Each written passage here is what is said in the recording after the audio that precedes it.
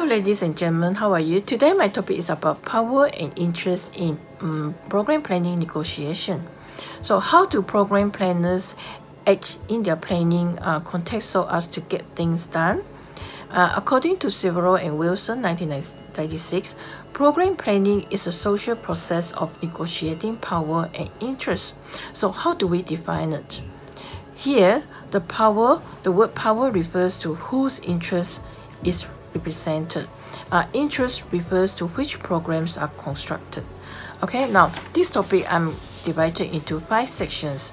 The first is about the relationship, and the second is what make program planners come together, and the third is about power relationship, and the fourth is about what issues and strategies underlie program planning, and finally it's about program planning. All right, now first the relationships.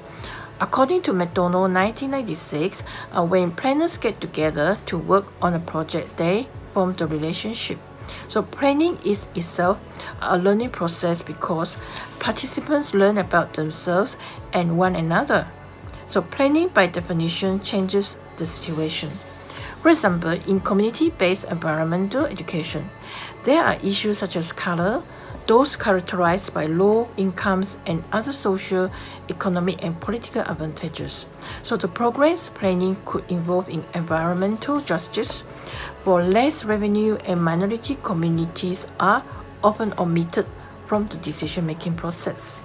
So how to plan so as the disadvantaged could find their voice?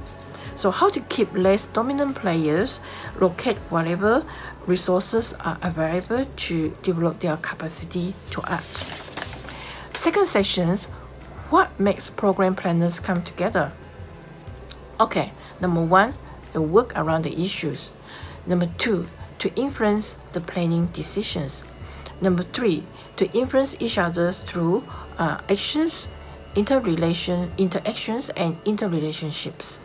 For example, planning in a health promotion conditions where the participants find challenges and may not always facilitate and empowerment the objectives of the planning process because of 1. Power relationships, interests, and social, cultural, and economic factors present in the environment could interplay and because of the nature of the complexities. Number 2, the strategies that need to ensure that community interests are adequately represented at the planning table. So out of the resolution of these issues comes the real program design, which determines that what or who will participate in or be affected by the programs and when. Now come to my third session about power relationship.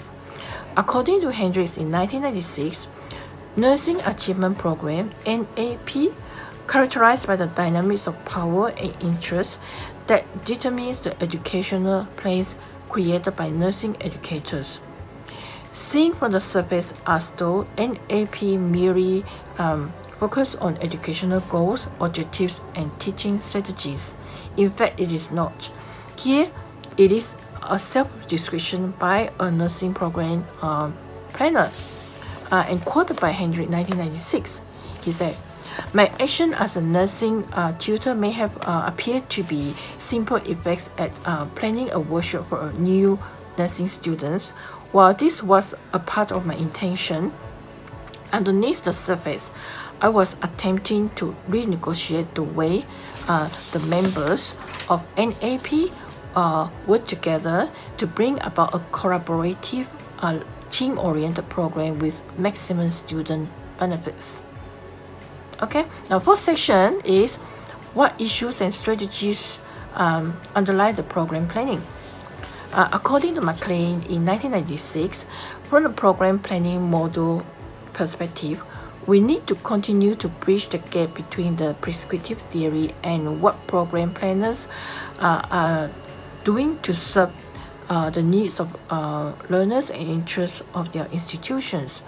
So, critical for the medical school and providers of continuing medical education (CME). Okay, so each of the coordinators at the distinct levels of the department has different responsibilities and works according to the issues and strategies that they have.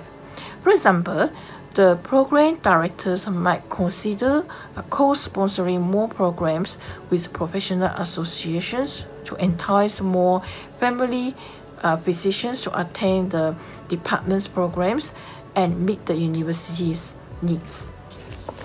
Now, final section is program planning. So people with theories plan programs. Sock in 1996 suggests that if you prepare to design programs, you must reconsider your personal planning theories and to consider adopting a more useful way of understanding and engaging a planning, and to adapt to change in the ideas of planning, and to be prepared to account for the role of negotiating power and interest. So what are the other considerations for planners to plan programs?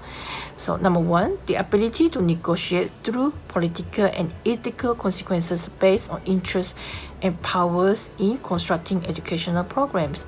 Number two, be flexible with the situation. Number three, be especially particular about powers and interests that you need to negotiate with, not the technical skills. Number four, be familiar with the reality of the actual practice of the negotiation. And number five, to plan the theories. And number six, to read the situation. And number seven is to prepare to deal with potential obstacles and anticipate sources of support like power relationships. And number eight, to know who they are responsible to, like interest refers to both politically and ethically.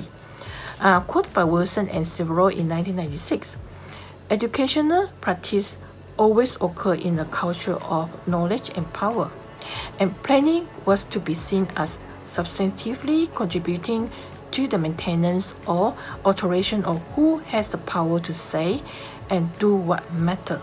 Okay, now that's conclude my today's topic, and we learn about program planning is a social process of negotiating power and interest. Also, we learn when planners get together to work on a project, they form relationship. And also we learn the program planning could involve in environmental justice for lower income and minority communities are often omitted to create the decision-making process. And also we learn from the program planning model perspective, we need to continue to bridge the gap between prescriptive theory and what program planners are doing to serve the needs of learners and interests of their institution. Okay, let's conclude my today's topic on the power and interest in the program planning negotiation. And my next topic would be professional learning and related theories. Okay, stay tuned. Thank you for listening and goodbye.